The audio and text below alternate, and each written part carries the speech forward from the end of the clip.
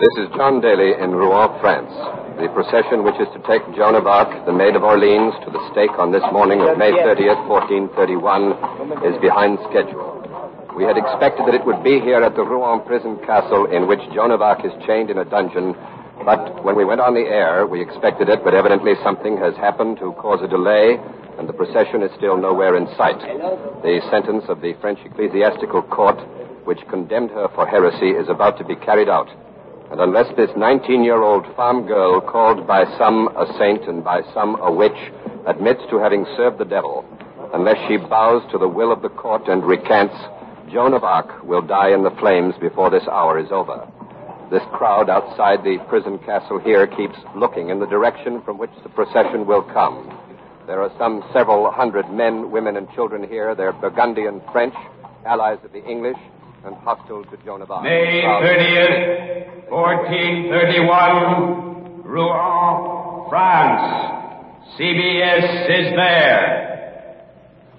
Joan of Arc faces the stake. The Maid of Orléans can renounce her visions and live, or hold to her faith and die.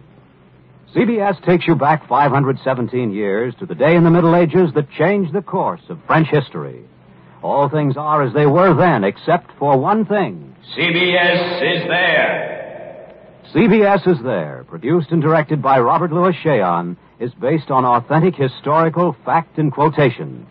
And now, May 30th, 1431, the prison castle at Rouen and John Daly. It's a beautiful spring day, a day hard to reconcile with the grim event that is about to take place, if it takes place.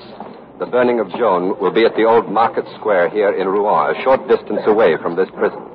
When the procession arrives, the authorities will make one more effort to break Joan's will. They will bring her from her dungeon to the great hall of the castle, and there they will ask her to sign an instrument of abjuration. If Joan of Arc signs, it is not yet known what her fate will be, but at least she will be saved from the stake.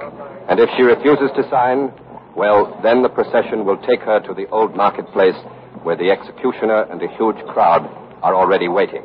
However, there is still no sign of the procession, and my colleague, Quincy Howe, has spent the last few days in an exhaustive investigation of the career of this remarkable girl. And for his report, we take you now to Quincy Howe at our Mobile headquarters. Never before in history has one person risen so swiftly from obscurity to fame as Joan of Arc, Maid of Orléans. Of all the amazing feats she is said to have performed, none surpasses this. Joan was born 19 years ago in the little village of Domrémy, on the left bank of the river Meuse, just west of the Duchy of Lorraine. Her father is Jacques, a simple farmer. From childhood, Joan claimed she saw visions of saints and heard their voices. Then one day, St. Michael appeared to her in the radiant figure of a man poised on wings and bathed in dazzling light. St. Michael told Joan that God had appointed her to drive the English invader from the soil of France. He told her to go and lift the siege of Orléans and put Charles the Dauphin on the French throne. In a remarkable series of adventures, this simple farm girl, who could neither read nor write and who dressed like a man, reached the Dauphin and persuaded him to make her commander-in-chief of his armies. Clad in white armor and riding a black charger, she inspired the French soldiers to incredible heroism and won great victories. She drove the English forces and their Burgundian allies from Orléans. She led the Dauphin to Reims, where he was crowned King of France. Then, after she had accomplished her holy mission, the English captured her at Compiègne and handed her over to the French for trial as a sorceress. For months, she confounded her learned inquisitors. Always she refused to repudiate her visions. Yesterday, the court condemned her, and today she dies, unless she falters when she sees the stake. Men of logic regard Joan's visions as phantoms of her religious imagination.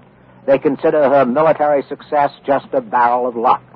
But to thousands of Frenchmen who revere and follow her, she seems indeed a messenger from God. What the future will think is... just a moment. Here comes the procession back to John Daly. In a solemn march to the prison castle, the procession is led by a delegation of high churchmen, followed by black-robed Dominican monks chanting a litany. There are also English men-at-arms on horseback and an empty tumbril. The castle drawbridge is coming down. Perhaps you can hear the rattle of its chains in the background. At the head of the procession, His Lordship Pierre Cochon, the Bishop of Beauvais, and Chief Judge at Joan of Arc's trial. Beside him, the Earl of Warwick, who in the absence of the Duke of Bedford is the Commander-in-Chief of the English forces occupying Rouen. The drawbridge is down. The Bishop of Beauvais and the Earl of Warwick have stopped here to talk with the captain of the castle guard. The monks are passing on over the drawbridge into the great hall of the castle, where Joan of Arc will be given her final chance to abjure. I've interviewed both Pierre Cochon and the Earl of Warwick before during Joan's trial. Pierre Cochon speaks English, and, sir, here's a question I've not asked you before. Has it ever been officially explained why you were chosen as the chief judge for the trial of the maid? It is a simple fact of church government. Jeanne d'Arc was captured in Compiègne. That is part of my diocese. And so it was my duty to try to save her soul. Your Lordship, it has been rumored that you asked for the privilege of trying Joan of Arc because she'd invaded your diocese and driven you out of it 2 years ago. I am accustomed to the slander of heretics. I pay them no heed.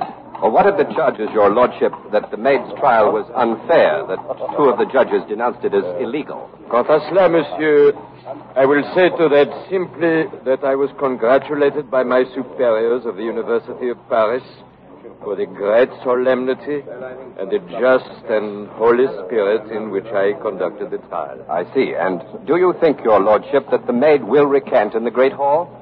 Jeanne d'Arc, monsieur, is but 19. At this age, life is sweet. I have high hopes that she will recognize the error of her ways. And just what is it that you would like the maid to do? That is very simple. She must confess that the visions and voices she saw and heard did not come from God, and sign an abjuration to that effect. But the maid has steadfastly maintained, Your Lordship, that her visions were divine. But that is not possible, monsieur. One cannot receive communications from the Church triumphant in heaven, except in accord with the teachings of the Church militant on earth. The heresy of this Maid of Orléans is that she did not consult with the Church and submit to its judgment about her visions. If then her visions were not from saints and angels, they must have been from Belial, Satan, and Behemoth. I see, and that is what the maid must declare now if she is to be saved. That is correct, monsieur. We wish to save this child. We are not interested in her body, but her immortal soul. The body burns only for a few moments, but the soul of a sorceress burns through all eternity. One more question, please, Your Lordship. There are those who suggest that Joan of Arc was condemned for political reasons. I do not wish to comment on that. But if I may, Your Lordship... I repeat, I do not wish to comment. I am not interested in politics. I must go now into the... Thank you, Your Lordship. My Lord Warwick. You came with the Bishop of Beauvais, sir. Aren't you going into the castle with him? Oh, no. The saving of souls is for churchmen. My work today is to be rid of the maid, and high time, too. But, my lord, what if the Bishop of Beauvais is right and the maid recants? Mark me. He'll soon be coming out with the maid. We'll see a fire and smell smoke today. I'll wager every pound and every acre I own that Joan will sign no paper. Do you consider her saint or witch, my lord? Saint or witch, I know not. But I know the woman. As much as she loves life, she loves what she believes in more. The maid is flesh in her body, but her spirit is steel. How is it, my lord, that when the English captured Joan of Arc, they didn't put her to death immediately? If I'd had the say of it, she'd been tied in a bag and dropped in the river. But no, not these French. They have to try her in court. Meddle with words. Very peculiar people, these French. But at least they paid us £10,000 for her. That's a large sum, my lord. Not for a wench who drove us out of Orleans and smashed our armies at Patay, who set a weakling on the throne of France. And the damage is not yet done. Though Joan of Arc dies today, we'll not see the end of her yet. And what do you mean by that, my lord? But I mean, this maid, this peasant girl, has still a mighty following in unconquered France. These French rebels, they believe her divine. Even after the faggots have made her ashes, I venture they'll cry her name and fight like devils at the sound of it. we'll be hard put to hold whatever soil we've already won. And is that why you've given orders to have the maid's ashes thrown into the River Seine, my lord?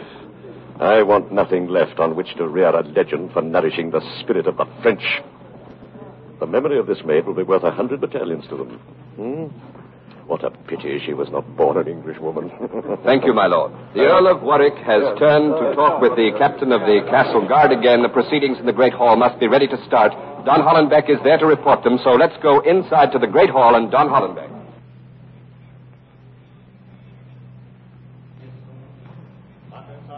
Joan of Arc has not been brought from her dungeon yet, but everything appears in readiness. The Bishop of Beauvais is seated at a great table in the center of the hall, surrounded by dignitaries. His face is impassive, stern by the flickering light of the many torches that stuck on the walls and held by the assembled monks. Those torches throw shadows on the walls and on the ceiling of this. Joan is entering the great hall. She is in chains. Her wrists and ankles are manacled. She's wearing women's clothes, a loose gray robe and hood. That's unusual. Joan has always worn men's clothes. It may be a sign that she'll recant. Father Martin Labrenu, her confessor, is by her side. Joan has reached the table now where Cochon is sitting. The great hall is silent except for the bishop who is speaking to a priest. Joan is a sturdy girl. She's not beautiful, but there's a winning quality about her, simple and direct, the strength of conviction and inner certainty. She's pale. She shows the strain of 5 months of prison and ceaseless questioning at all hours of the day or night. Her face is calm, almost enigmatic. Pierre Cochon speaking. Moi que l'on appelle la Pucelle d'Orléans, écoute bien ceci. Maître Erard donnait lecture de l'acte d'abjuration. The Bishop of Beauvais has asked Joan to listen to the oath of abjuration, which will be read to her now by Maître Erard, canon of Rouen.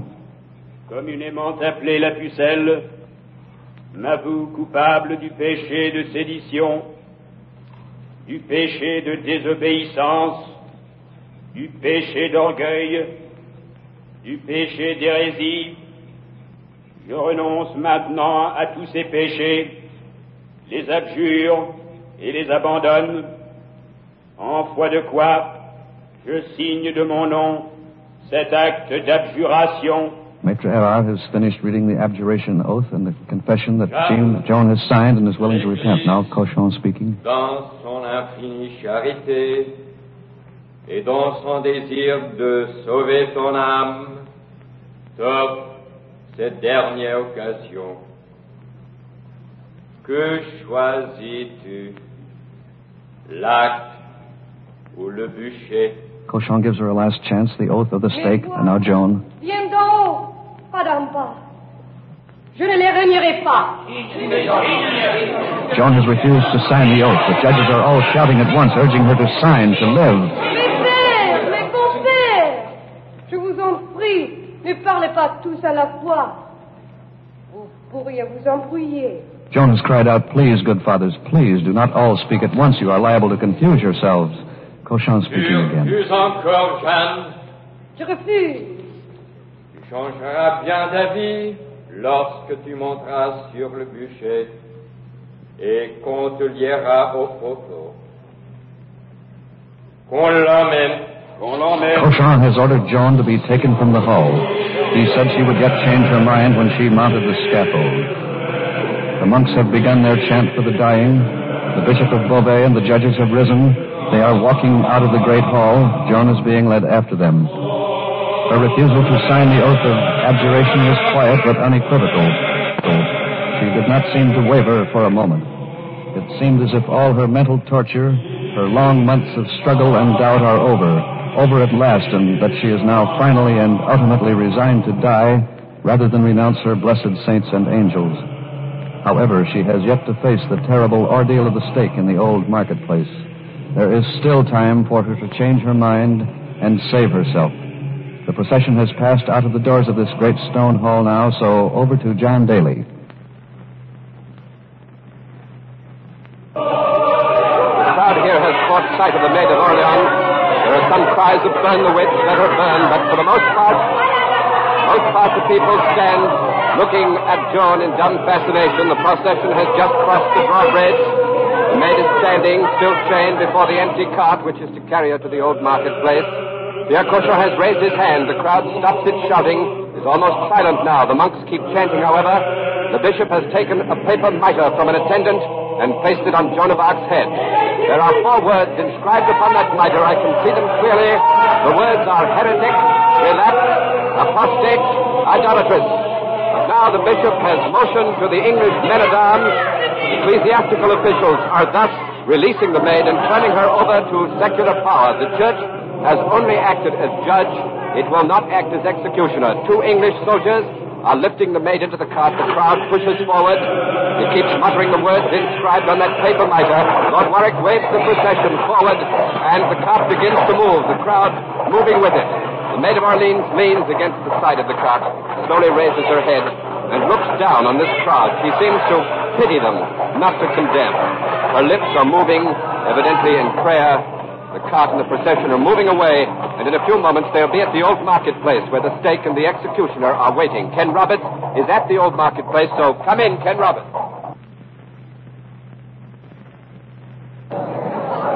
The huge mob here at the old marketplace doesn't know that Joan is on her way. The people are thronging this great square, talking, waiting. Some of them have been waiting since dawn for this spectacle. For to most of the Burgundian French here, this is a kind of show, a kind of circus. They've come to see Joan burn, and they want to see her burn. I'm standing at the foot of the scaffold itself. It's really a double scaffold on 2 levels or platforms, one higher than the other. The executioner and his attendants stand on the lower platform, and the upper one has the stake and the faggots. To the right of this double scaffold, there is another raised platform reserved to the authorities. The space immediately around the scaffold is guarded by English men-of-arms, keeping the crowd at a distance. From my vantage point, I can see the entire sweep of this vast throng. People choke the square itself and the streets leading into it. People everywhere on rooftops and at windows. It's a huge mob, a vast mob. And here is one of the French women that is part of it, come to see Joan of Arc burn today. I'm going to ask her whether she thinks Joan may cheat her out of a burning today by recanting. Pardon, madame. Pensez-vous que Jeanne sera brûlée? Oh, j'espère bien qu'elle va brûler. J'ai pas l'intention d'être venue pour l'évêque pour rien voir. Joan had better burn, she says. She's not come all the way from Pont-l'Évêque, that's about 50 miles west of Rouen, to have her holiday ruined. Oui, il y a un homme qui m'a offert 10 sols d'argent pour ma place près du bûcher. A man offered her 10 francs for her place here. Alors? Alors, je lui ai craché à la figure. She spit in the man's face, she said. Oui, je suis venu tant pour avoir une bonne place. Je t'en fous, on ne me la fera pas. Merci. She came early, she says, and she won't be cheated. On ne me la fera pas. Merci, madame. Now here's one of the English guards around the scaffold. Soldier, Joan of Arc is on her way here now. What do you think of that? That's the best news I've heard all morning. The quicker she gets here, the quicker I'll get my dinner. Well, aren't you more interested in what's going to happen to this girl than you are in your dinner? Do you think she'll weaken and recant? No matter to me one way or the other, as long as I get something to eat and a draught of ale. This French dust parches my throat something awful, it does. Thank you, soldier. Now, here's the chief executioner himself, also an Englishman. His name is Geoffrey Ferrage. I've spoken with him before. He wears the familiar black robe and hood of his calling. Master Ferrage, how do you feel about putting Joan of Arc to the stake? Feel? I have no feeling. It is a matter of business. Aren't you reluctant about it? I can't afford such sentiments. If the maid burns, I'm paid. If she doesn't, I'm not. Thank you, Master Ferrage. Now, here's a gentleman near the scaffold who looks like a scholar of some sort. He seems to be neither English nor French. I beg your pardon, sir. Do you speak English? I speak many languages, signore. Would you tell us your name, please? I am Alfredo Firenze. I travel about Europe collecting rare manuscripts for the library of the House of Medici in Florence. Oh, I see. You're a Florentine. De Medici is a famous name. And what is your point of view on the burning of Joan of Arc today? As a humane man, I naturally do not want her to go to the stake. But as a man with some regard for the future, I hope she will not flinch from her fiery ordeal. That's a surprising thing to say. Would you explain it, please, signor? Si, con piacere. This 19-year-old peasant girl from Domrémy does not herself realize the role she is playing on the stage of history. But the flames that rise from this stake will help light a great new political era for Europe. political era? Si. I don't quite understand, Signor Ferenzi. It's generally held that the maid has been condemned for religious reasons. It is a pity, but people do not always see the truth. One must look for the deeper, the underlying motives. But isn't Joan's crime heresy? See, political heresy, but let us look not at the cover, but at the pages of this book. The church, Signor, is strong. Its power is dominant throughout most of Europe. A very young girl, Jeanne d'Arc, has arisen, unwittingly challenging a very old institution. She has dared to put a new French king on the French throne. She has inspired the French people with a new and dynamic spirit. See, Jeanne d'Arc is not aware of it, but she has helped to create a new state. The established order, Signor, does not welcome new states, vero? That's an interesting point of view, Signor Ferenzi, but if that's true, why didn't the English drown the maid as soon as they captured her at Compiègne? An excellent question, Signor, but there is an answer to it. The Maid of Orléans has done great damage, no? See, it can be undone in only one way. She has crowned the French king. There is only one way now to uncrown him, and that is by discrediting him. If Jeanne d'Arc admits that she is a witch, then the French people will say that their new king is the work of the devil, and they will tear him from the throne. Thank you, Signor Ferenzi. The crowd around me is calling out, the witch is coming. People on the rooftop surrounding the square are waving, pointing in the direction of the high road from the castle. It must be, yes, it's the procession. I can see it now, moving through a lane cleared by the English men-at-arms. Tension is spreading through the crowd. It's tightening around the very scaffold itself. People all around me are muttering as if half afraid of the maid's supernatural powers. It's the witch is coming. I've seen many crowds before, but I've never seen one as fearful and bloodthirsty as this. The burning of heretics is quite customary these days in Europe. Other women have burned before. But this Burgundian mob seems strangely both afraid and yet eager to hear the crackling of the flames. And here is the procession now. It's entering the square. John Daly has come up with the procession in our mobile unit, and he will go to our booth opposite the scaffold and the cart which is just arriving carrying Joan. In a moment, we'll switch to Daly. The monks, still chanting, are taking their places on the upper platform. The crowd is silent. Let's listen.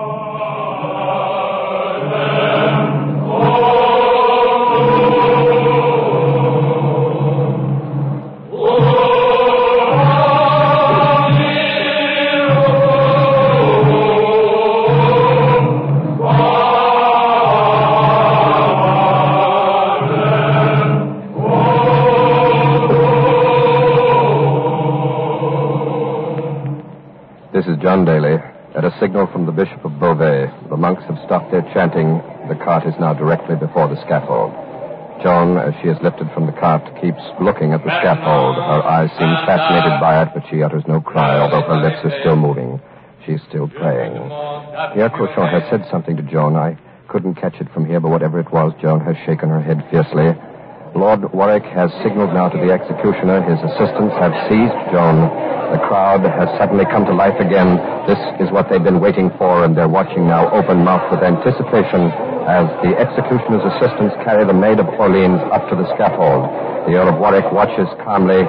He just glanced at the Bishop of Beauvais, and Pierre Cochon looked at him for a moment, his face impassive. Now both men are taking their places with the other dignitaries on the platform. The maid is being chained to the stake by the waist and feet. Her hands are free. She has begun to weep, but her lips move still, evidently in prayer. The crowd is silent again. It seems puzzled by Joan's behavior. The people don't know what to make of her. The Bishop of Beauvais looks down at the Maid of Orléans and speaks to her. The Bishop of Beauvais has asked Joan once again to abjure. She doesn't answer. She's trembling, fighting her tears. This is her last chance.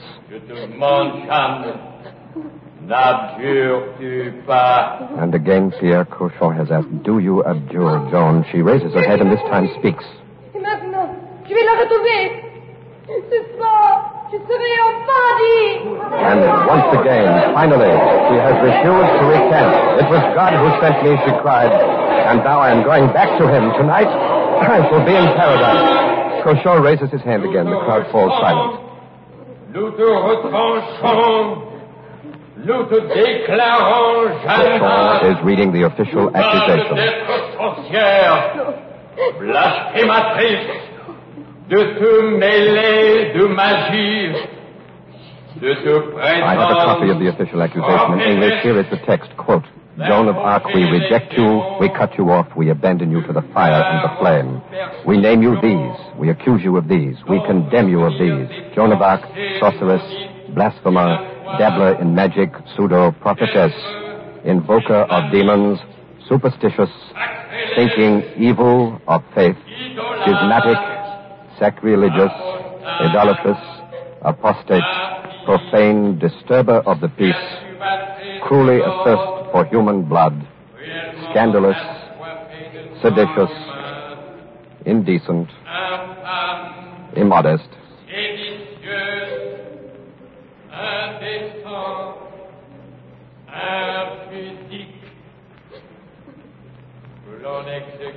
And he concludes, let the sentence for the heretic be carried out.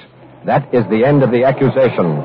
Cochon has finished reading, and the executioner bends down now to arrange the faggots. Joan of Arc has cried out, give me a cross, give me a cross. The crowd is absolutely silent. No one moves, only the executioner calmly proceeds with his work. And again Joan cries out for a cross. For the love of God, a cross. A murmur sweeps the crowd, and it's an hysterical murmur. The mood of this mass of spectators seems to have suddenly changed. For only a moment ago, they were crying out almost fiendishly, burn, witch, burn. An English guard has rushed up to the scaffold and handed Joan a cross. It's a rough wooden cross, seems to have been made hastily from 2 sticks. Joan of Arc grasps it, raises it to her lips, and now hugs it to her breast. Her eyes are raised to heaven. She's no longer weeping. She's ecstatic. And the man has just cried out in terror. God help us. We are burning a saint. The crowd has now completely changed. The people are screaming and shouting, stop, stop, don't let her burn. Many have thrown themselves on the ground, are weeping and praying, and even some of the men who condemned her are weeping and praying. But the executioner has put the flame to his torch, and now he is bending and lighting the faggot. The crowd has reacted in one great convulsive protest, and for a moment they're quiet, and then they begin to shout their fear that they have made a catastrophic mistake. They're overcome with guilt and with horror. Too late have revolted against the bloodlust that brought them here. May 30th, 1431, Rouen, France. Joan of Arc is burned at the stake, but her memory is enshrined in the nation she helped create. 478 years later, Joan of Arc was proclaimed by apostolic brief the victim of expiation for the ransom of France. In 1920, Joan of Arc was canonized. The death of Joan of Arc was another broadcast in the series CBS Is There, produced and directed by Robert Louis Cheon. The death of Joan of Arc was written by Max Ehrlich and Robert Louis Cheon. Next week, April 22nd, 1889, the Oklahoma Land Run. CBS Is There. This is CBS, the Columbia Broadcasting System.